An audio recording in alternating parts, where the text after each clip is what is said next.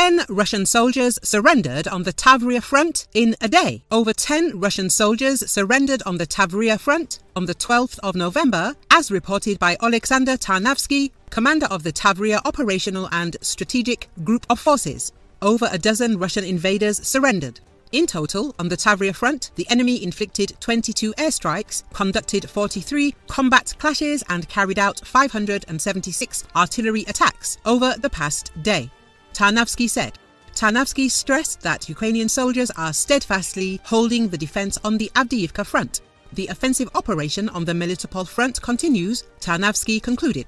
Due to the I Want to Live project launched by the Ukrainian government, dozens of Russian soldiers surrendered over the past 12 months, and more than 1,000 servicemen are waiting to be transferred across the front line.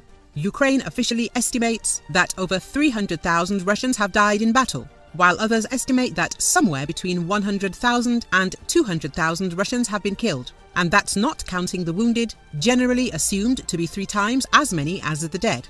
According to Lieutenant General Jonathan Braga, Commanding General of the US Army Special Operations Command, 17,000 Russians have deserted during the war.